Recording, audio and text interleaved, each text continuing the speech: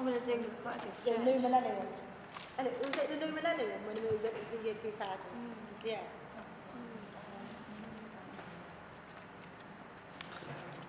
It'll be anything you like, absolutely. It'll be your wedding day when you got married. Yeah.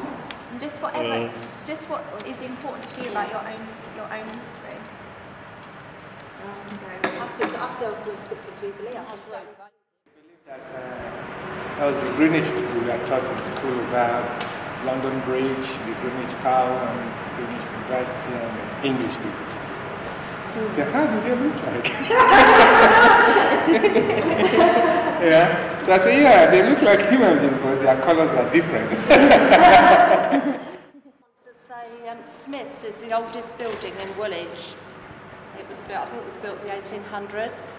And when I had small children with a pushchair, I used to get electric shocks with the magnetic field in it. It used to come up my little finger. I used to, you know, I thought, my God, what the hell's that? It used to be real like electricity. But that was an experience as well. But I've never had it before. But I got... My first memory of Greenwich was the cinema.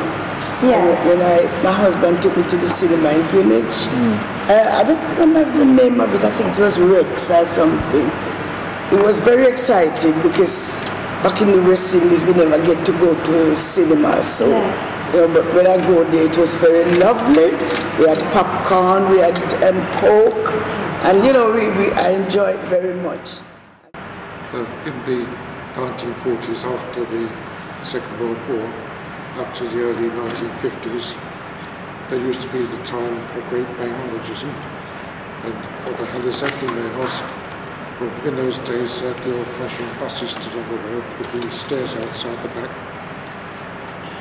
and open to all the elements. And in those days, the buses ran on petrol. And if the driver was in a hurry, he used to rev the bus up to get it away from the bus stop, to get it to the point of stopping. And the bus used to backfire right, left and centre, which was quite frightening. But luckily the buses never blew up as far as I know.